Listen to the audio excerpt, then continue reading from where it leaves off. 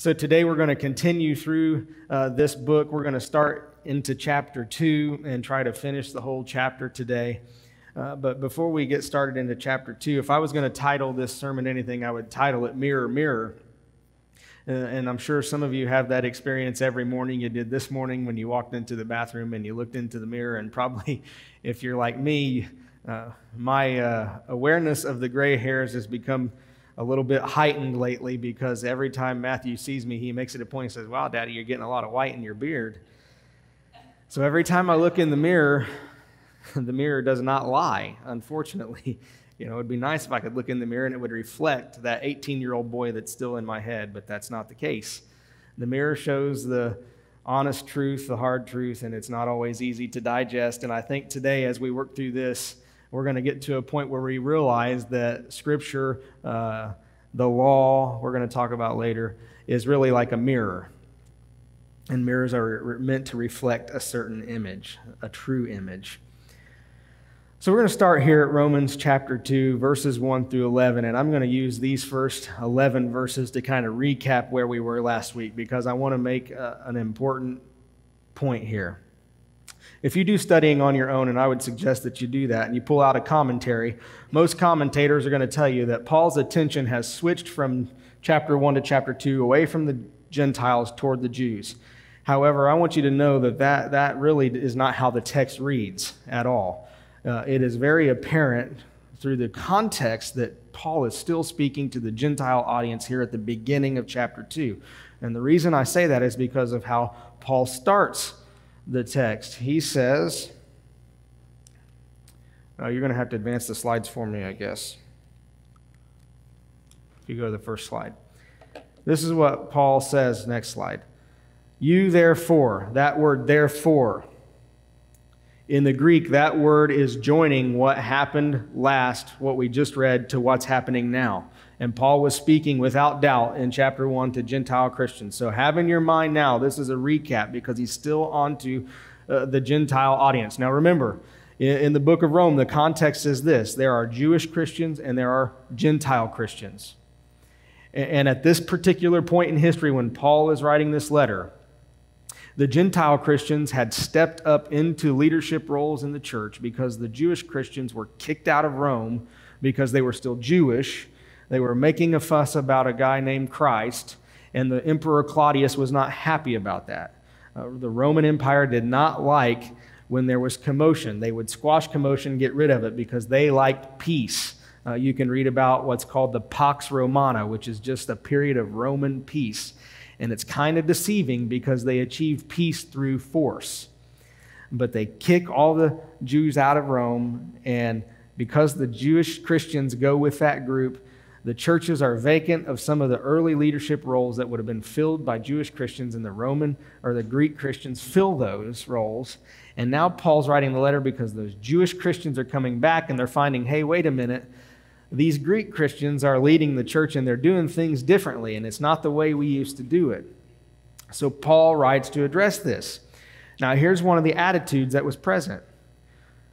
The Gentile or the Greek Christians, when the Jewish Christians came back, they had this attitude of, our way is much better than your way. So Paul, I told you last week, he tears this group down, but his intent is to build them back up later.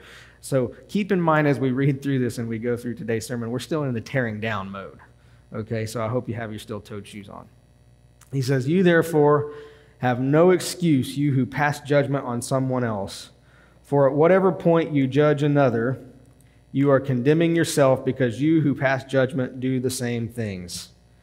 Now we know that God's judgment against those who do such things is based on truth. So when you, a mere human being, pass judgment on them and yet do the same things, do you think you will escape God's judgment? Or do you show contempt for the riches of his kindness, forbearance, and patience, not realizing that God's kindness is intended to lead you to repentance? Now I want to pay particular attention to verses 5 through 11. But because of your stubbornness and your unrepentant heart, you are storing up wrath against yourself for the day of God's wrath, when his righteous judgment will be revealed. God will repay each person according to what they have done. To those who by persistence in doing good seek glory, honor, and immortality, he will give eternal life. But for those who are self-seeking and who reject the truth and follow evil, there will be wrath and anger. There will be trouble and distress for every human being who does evil, first for the Jew, then for the Gentile, but glory, honor, and peace for everyone who does good, first for the Jew, then for the Gentile, for God does not show favoritism. Now, notice that Paul is attacking this issue head on. God does not show favoritism. He doesn't favor one group over the other. He doesn't look more kindly on Greek or Gentile Christians or Jewish Christians. But just in this few verses, 5 through 11, we see that pattern that we talked about last week. The idea of knowing God, rejecting what you know about God, and then being handed over to wrath. Remember, I said that God will give us the desires of our heart. Even if the desires of our heart are set against Him, He'll give us exactly what we want. So what we know about God, we reject. This whole idea last week we saw was that the pinnacle of the experience that Paul was writing into was that people were replacing God, whether it was with idols or themselves. They were replacing God, and they knew that was wrong. They knew the truth, they rejected the truth, and they were handed over. And in verse 6, Paul quotes two Old Testament texts that say the same thing, Psalm 62:12 and Proverbs 22:12. When Paul said, God will repay each person according to what they have done. Now that's an interesting statement, and some of us would question, how can Paul say that we're going to be judged according to what we have done, because we know that we're saved by grace through faith, not works? I had this discussion just a couple weekends ago, the whole idea of works. And how does that really fit in with saving faith? Well, remember last week, our works, what we do, are the evidence of the disposition that is within us. And Paul's going to continue to work through this as he goes through the rest of the book. But, if we were to think of it in terms of people, I love drawing stick figures. And I'm going to draw a big black heart right here. Right?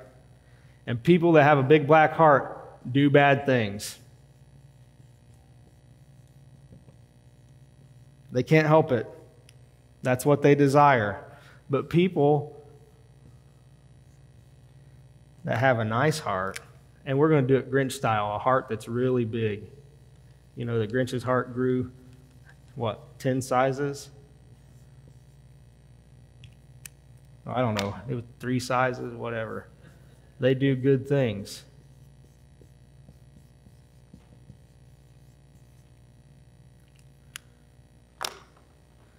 That's just the truth. People with bad heart do bad things. People with good hearts do good things. So how is it that God can judge according to what we've done? Because what we do reveals what's inside. Jesus doesn't say anything any different. Jesus says that the mouth speaks what the heart is full of. And Paul gets to this point. He says that those, in verse 7, those who by persistence in doing good seek glory. Now that word glory is really a word that identifies God. It's used most often to talk about the essence, one of the characteristics of God, His glory. When they seek that, doing good, they seek that, they're going to gain eternal life. But notice what he says in verse 8, but those who are self-seeking. See, again, it's this whole idea of replacing God. If you're not seeking God, if you're seeking yourself, you've replaced God with yourself. And that's kind of where we were last week. Paul's talking to this Gentile audience. He's saying, listen, here's the problem. Here's not only what's happening in the church, but what's happening in the culture that surrounded the church is that people know the truth. They know some kind of truth about God. He uses the idea of creation. You know that there is a creator, but you've replaced the creator and worship created things. You've rejected the truth. Now you're being handed over. So that's where we ended. And we know that Paul was condemning those people for the attitude that they had. And then we get to verse number 12, and we begin to make a transition from one audience to the next. So he begins to shift his attention at this point away from the Gentile audience and toward the Jewish audience.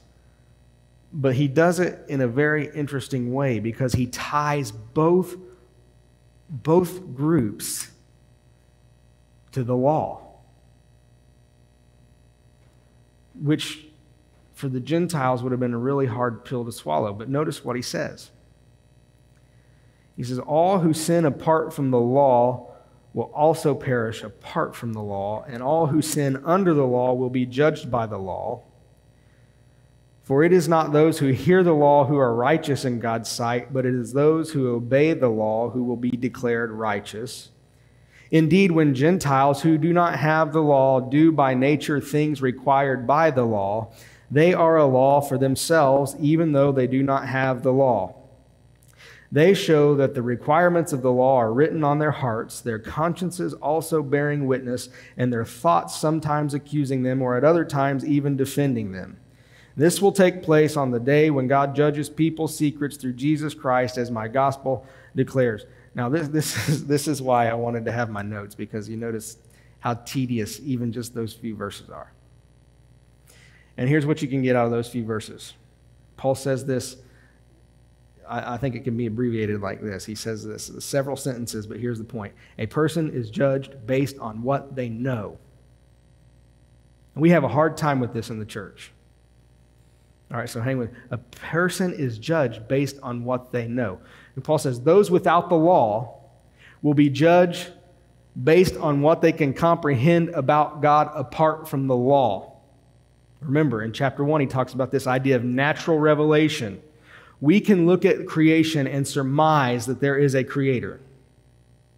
We can come to the conclusion that something out there created everything that we see. And based on that conclusion, there is something within us that was designed to desire that creator. And people without the law are going to be judged on that. So sometimes people ask you, well, how can God be such a good, loving God when, if it's really true that, everybody has to hear about Jesus, what if he comes, what if Jesus returns and there's some people out there that have never heard about Jesus? And they always think, well, there's no defense for that, right? Well, yes, there is. People are judged based on what they know. And I'm a firm believer that if there is a group of people out there, an ethnic group, a tribe that has never heard about Jesus Christ, I still think those people can be saved by God's grace because they're going to be judged based on what they do know about God. That's what Paul's saying right here. How do we know about Jesus? Well, because the new law brought it to us.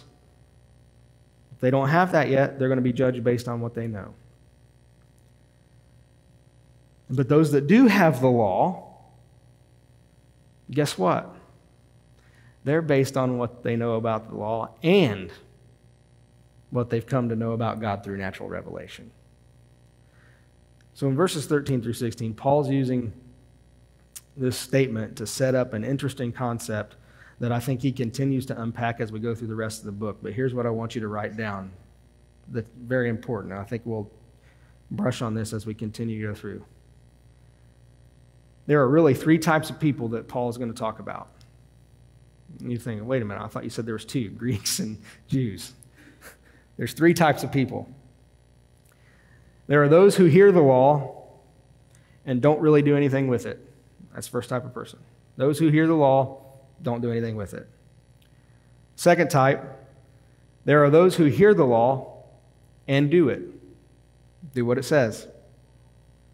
Now here's the third type of person. There are those who do the law without hearing it. That's what Paul just said, right? He said, indeed, when Gentiles who do not have the law do by nature the things required of the law, they are a law for themselves. And those who do it without hearing about it. How is that possible? Well, it's because the Creator God puts inside of us this desire to know the Creator, and because there's a Creator, we know there's absolute truths. If you don't believe in absolute truth yet, you probably need to look into it, because I can guarantee you if I threw a ball up, it would come down. That's an absolute truth. Now listen, here's the thing I want you to understand. When Paul says they're a law to themselves, this is not a rogue set of behaviors. This does not mean that they're doing whatever they feel like. What it means is they're doing things that are pleasing to God. See, law for Paul, and we talked about this last week, the law for Paul is not just a list of rules. So remember last week we talked about those two Jewish perspectives, the Hillel perspective and the Shammai perspective. We said Paul is a Shammai Jew. But what Paul does is he adopts this Hillel perspective that the law is more about a disposition. It's about the state of a person's heart. And anytime you act out of love for God, in Paul's mind, you are fulfilling the law. We'll talk about later what that really looks like. So, a good way to think of the law. Now remember, I'm using the word law as in capital L law, Old Testament law. A good way to think of the law that these Jewish Christians would have been hung up on is to think of it like a mirror.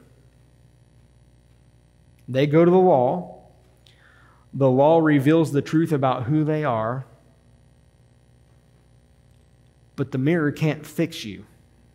Right? If I go stand in front of the mirror, I say, wow, there are a lot of white hairs there. Matthew's right. The mirror is not going to fix the white hairs. It's just going to tell me that they're there. And that's the way the law was meant to function in these people's lives. They were to go to the law and look at it and let the law tell them who they were, point out all the dirt and the grime, and then something else had to fix them. The law has no power to fix anybody. Right? If the law had the power to fix people, Christ would have never come and died. But that doesn't mean that the law doesn't have a purpose. It's showing them who they were. Now, are you thoroughly confused yet? Because I promise I'm going to put it together. Go to verse 17. By the time we get to verse 17, we're past the transition, and now Paul has turned his attention solely to the Jewish Christians in the audience. Okay? He says, now, if you call yourself a Jew, if you rely on the law and boast in God, if you know his will and approve what is superior because you are instructed by the law, if you are convinced that you're a guide for the blind, a light for those who are in the dark, an instructor of the foolish, a teacher of little children, because you have in the law the embodiment of knowledge and truth, you then, who teach others, do you not teach yourself? You who preach against stealing, do you steal? You who say that people should not commit adultery, do you commit adultery? You who abhor idols, do you rob temples? You who boast in the law, do you dishonor God by breaking the law? As it is written, God's name is blasphemed among the Gentiles because of you. Now remember, Paul says God doesn't show any favoritism, and neither does Paul, because Paul is just as hard on the Jewish Christians at this point as he is the Gentile Christians. Maybe just a little bit harder, because he says, now listen, you've heard me condemn everything that they're going on, all the attitudes that they're having, but he says really the reason that they are the way they are is because of the way you are. That's how he ends that.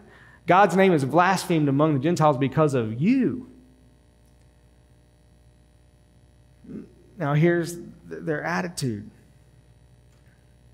He brings this idea of the law up right off the bat, and it's law, law, law. So I think what you need to begin to sense here and see what's unfolding based on Paul's writing is that both of these groups thought that their way was the best way to do things. And the Jewish people thought that their way was the best way to do things because, we are God's chosen people. We have the law. We have the temple. We have the land. And we're doing what the law says. We're going and we're making our sacrifices. We're making the pilgrimage to Jerusalem on Passover, on the Feast of Weeks. We're doing all those things. And you know what? That's the way that everybody needs to be doing it. Paul says, no, you're actually wrong too. And he gives them this list of questions. You have the law, you're teaching people knowledge and truth, but you who teach others, are you teaching yourselves, he says. And he makes this interesting couple statement. He says, you who preach against stealing, do you steal? And he goes on to say, you who abhor idols, do you rob temples? And here's what the practice of the Jewish people was. All right? They would go into these pagan temples where they had their shrines set up with their pagan gods, and they would take the idols out of the temple. They would steal them from the temple because they thought that they were honoring God that way. So you see what they're doing there? There's a law that says, thou shalt not steal. But they're going and stealing other people's idols and breaking the law. Now, if you read through the book of Acts, what you'll find that's interesting about Paul, when Paul is brought, I think it might be in Ephesus. I'm not 100% sure, but there's the temple there to Artemis. And Paul is brought up before the city governor because he's causing a commotion. He's preaching the gospel, and the Jews aren't liking the fact that Paul's preaching the gospel. So the Jews stir up all kinds of people, and they get him to attack Paul, and they take Paul to this Greek or Roman authority figure in the city. And the authority figure in the city looks at Paul and says, why are you doing this to this guy? Because he's not a blasphemer of our gods or a robber of our temples. So Paul is not going in and stealing their idols, but he's preaching the gospel. And this is what Paul's saying to those people, those Jewish people. Is like, listen, you don't have to go in and break the law to prove a point about God. Because what you're doing is you're actually proving the opposite. You're leading people away because what you say is right, you're not even doing it. That's a problem. In other words, they're saying, well, we're born into this, right? We are born into this. We have the law. That makes us superior. Now, here's where it gets real tricky. You thought it was tricky before, it gets worse. Verse 25.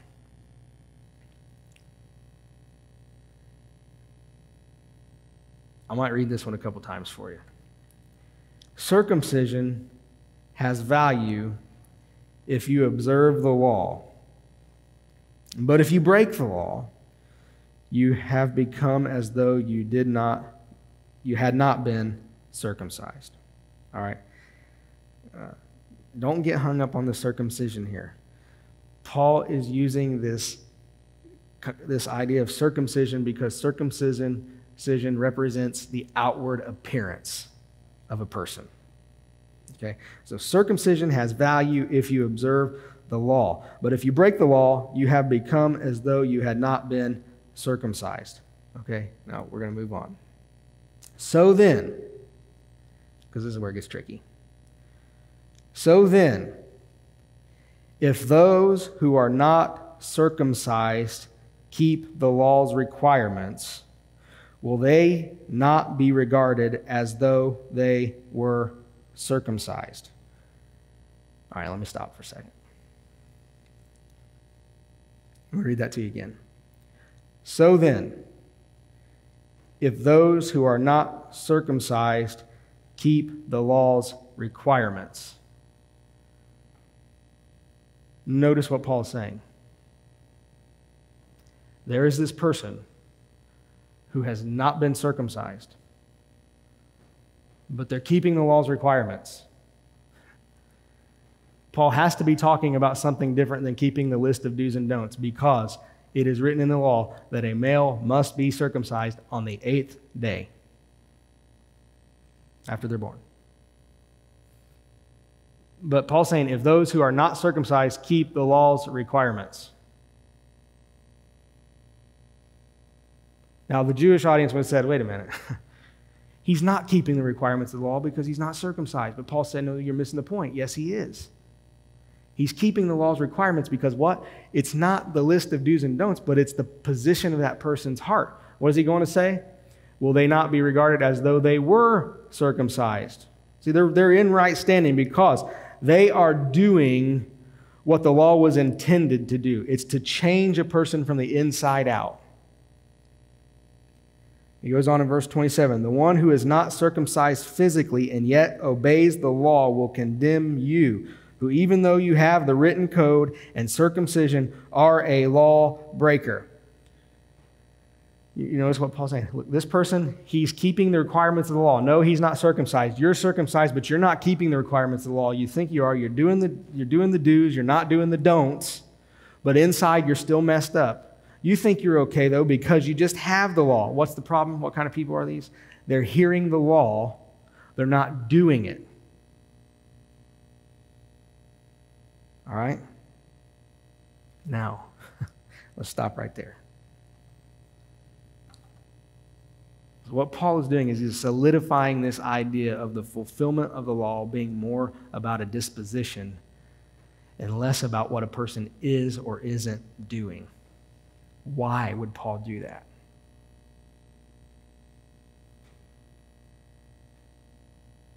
Because people get so caught up on the doing and the not doing that they lose the value of what the law is supposed to do within them. See, it's possible to know about God and not know God. And that's what's going on here. On both sides of the coin. They know about God, but they don't know God. Let's finish up verse 28 and 29.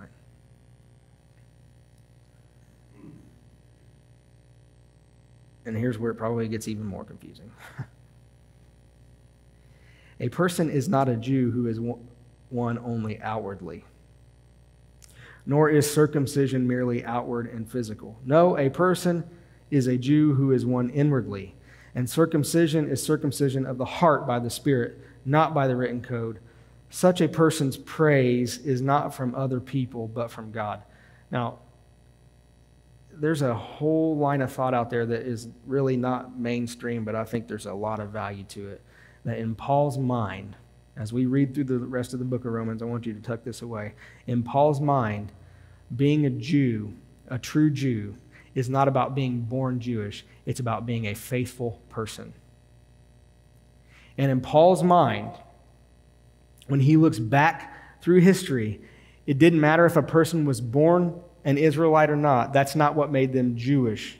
What made them Jewish was their faith in God. And I think Paul takes this idea and he extends it even into the New Testament era. And when he looks at faithful people, what he sees is the people of God. And if we think in that vein, that line of thought, then we would take on the role of Jewish. We are true Israel because of the faith that we claim through Jesus Christ. What Paul's saying is that only God sees the part of us that determines our righteousness. Only God sees the heart. And you really don't want praise from people. You want your praise to be from God. Because why? Oftentimes people praise us for what we do. They don't praise us for who we are. And God's different. God praises us for who we are, not what we do. So how do we break this down on our level? What's the next logical step that we can take in applying this to who we are, where we are? So the early church in Rome was experiencing tensions, and as we go through the rest of the book, we're going to see that the tension was happening from within the church and outside the church. We talked about that a little bit already. The Roman Empire was not real friendly to Christianity all the time, and the empire would persecute Christians, and we'll see that begins to happen But there was tension coming from outside the church and tension coming from within side in the church, and the tension from within side was the differences of opinions that these two groups of people had, the Jewish Christians, the Gentile Christians. They have completely different backgrounds, completely different values. The Gentiles on the one side would have come from a polytheistic worldview where they worship many gods, and we know that the Jews came from a monotheistic worldview where they viewed life through the law and through the one true God. But the reality is that both of these groups carried biases with them.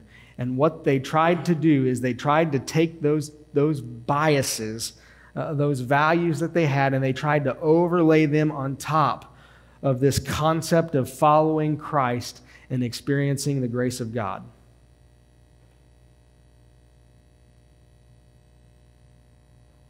So we talked about those three types of people: those that hear the law and do nothing, those that hear the law and do good, those who don't hear the law but they do good without it.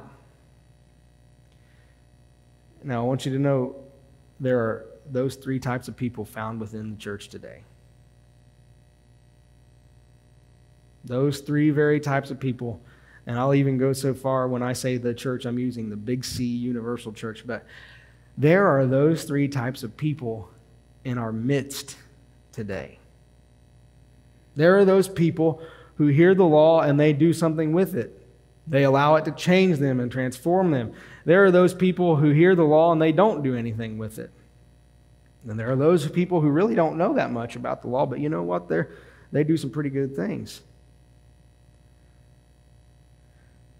Now, I told you that in reality, all of us in this room are Gentiles. I don't think anybody has Jewish history in here. Maybe you do, and if you do, that's good. But the majority of us are probably Gentiles. But when we read through the book of Romans, and actually when we read through the New Testament, we've come to a point in our history because of the way we have practiced church for so long that we actually more closely align with the Jewish audience than the Gentile audience. Let me explain. Because there's an attitude within the church. Well, we were raised in the church. We know the Bible. We show up. I used to be able to say we show up every Sunday. But the sad truth is now we can't say we show up every Sunday because there's just a handful of us that do. We show up most Sundays. We wear the right kinds of clothes. Now, this is the mindset of the Jewish people. We were raised in the nation of Israel. And what Jesus did is when he talked to his own people, he called them whitewashed tombs. You know, for the longest time I didn't understand this. What in the world is he talking about, a whitewashed tomb? Well, here's the reality. I got a good picture. If you think of the graveyards down in New Orleans, they're above ground. They build these big tombs, right? And the outside of those things are really beautiful, really ornate. But what's inside? Just dead people, right? Bones. And that's what Jesus says about the Jewish people. He says, you're whitewashed tombs, but inside you're full of dead man's bones. Right? The outside looks great, but the inside's in bad shape. Paul addresses this type of attitude again in his second letter to Timothy in chapter 3, verse 5. Paul makes the statement that people have a form of godliness, but they're denying its power. In other words, they look right, they look good, but they haven't experienced the real power of God in their lives.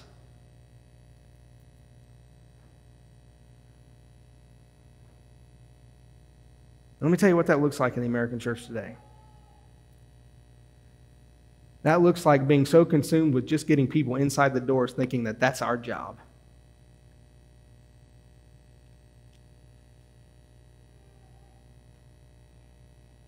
That's not it. You realize when we focus so much on just getting people in the doors, we are focused on outward things. We are focused on what it looks like on the outside. Paul's saying we got to be better than that. We have to be concerned with allowing people to get to the point where this changes to this. Because if we just focus on this, here's what happens. We can change this from this, but they still have this. And that's an issue. Right? This idea of following Christ is not a behavior modification program. It's not about getting people to do what we want them to do and not do what we don't want them to do. Right? Paul calls it a transformation, a metamorphosis. He said, behold, the old man is gone, the new creation has come. I mean, I wonder how many of us have really experienced the power of God, that transforming power where we literally get a heart transplant. Because when we do that, it's like, man, you know, there's some things that I'd like to say to these people, but I just don't. I can't. There's another slide, I think, after this one. You know, we're working on a strategic plan here at Hannis Creek. And the questions that we're asking, hopefully, is not just how do we get more people here, but how do we move people through the process of what we call discipleship, where they are transformed by the power of God. Now notice, it starts down there with this thing called a seeker. That's people. What are people? People are looking for something. And we've been pretty comfortable with getting those people that seek something to become regular attenders. And we think, okay, thank God, they're coming every Sunday. And it's almost like then we breathe a sigh of relief. Right? And there's a little bit of a push, well, we want to get them to become members of the church. But I want to tell you, I'll be honest with you, this is my absolute 100% assessment. And you might be mad at me after this is over, but that's okay. There is very little desire for us at Hannis Creek to take any person past membership to what we would call a stakeholder. There's very little desire to take a person that has been coming and faithfully been a member of the church to actually equipping them to turn around and do the work of ministry either here or somewhere else. Why? Well, because like so many other places, we've become so wrapped up in this appearance of just getting people here and getting to believe the same things that we believe and do the same things we do. So what you have inside the church is you have two different groups of people. Just like the audience that Paul was speaking to. You have that group of people that are there, they're the tried, they're the true, they've been there, they've done that. And then you have this group of people that sometimes creeps into the church, and you know what? They're on fire, but they don't know the Bible. They don't know that everybody expects them to dress a certain way, and really that expectation is not even a good expectation, but it's there. But inside them, there's something that's burning. And that creates tension in the church. Because we can have the tendency to sit on the one side and say, you know, I've been doing this for a long time. I was born in the church. I was raised in the church. That's just not how we do things around here.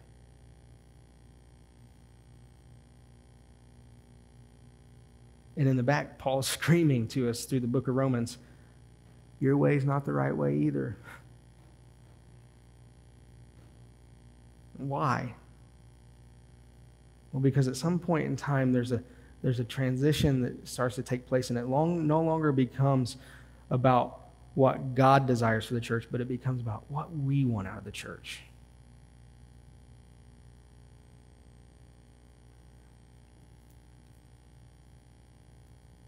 See, it's possible to know the law. It's possible to know that Bible forwards and backwards and not know the God of the Bible.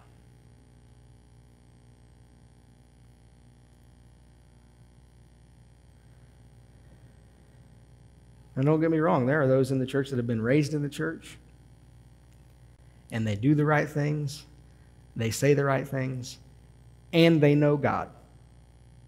There's that third person, right? So there's all three of us in the building this morning.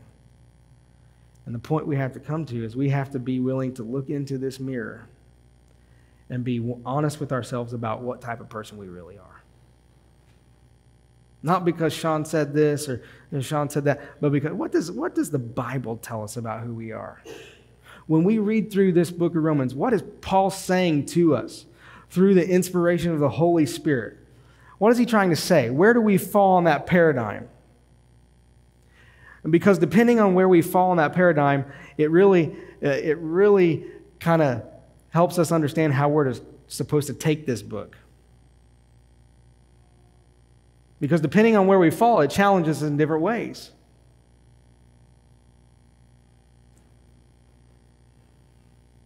But as we get through the book, what you're going to find and hopefully come to realize is that while we may fall in different parts of the paradigm, we may be type 1, type 2, type 3, regardless of whether we're type 1, type 2, or type 3, we should all be reminded of God's unfailing faithfulness, regardless of what category we're in. Because that's where we get to go to next. Now we get to leave that portion where Paul's banging, stepping on toes. And now he's starting to say, okay, here's a new perspective. Here's what I want you to see. And it's all about the faithfulness of God. And so here's a snapshot. I don't have a slide for this. Chapter 3, verse 1. What advantage then is there in being a Jew, or what value is there in circumcision? Well, he says, much in every way. Wait a minute, Paul. But notice what he says next. First of all, the Jews have been entrusted with the very words of God. Now, I think it's fascinating that Paul doesn't use the word law there. They haven't been entrusted with the law. They've been entrusted with the very words of God. So what brings about this change of identity? What brings about this change of perspective? Right there, God.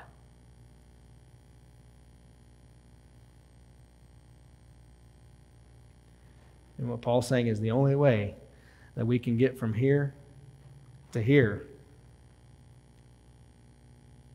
is through a work of God, the Holy Spirit in our lives.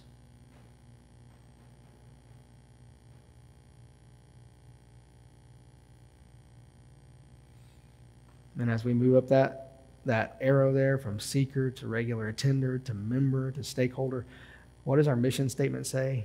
We want to know Jesus. Notice that? We didn't say we want to know about Jesus. We want to know Jesus. You know who said that? I'll be real honest with you. That was intentional. You know who said that? Paul said that. Paul said, I want to know Christ and the power of his resurrection. We want to know Jesus. Now what happens next? Grow in our relationship with Jesus. Those two things are key. Because if you don't do the knowing part and you don't do the growing part, guess what? You can't do the showing part.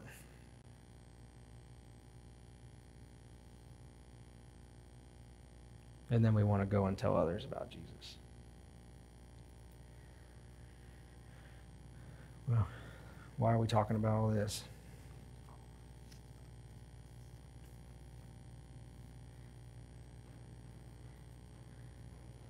There are some big needs we have here at Hands Creek. I'm not going to lie. We had that discussion this morning on the way over here.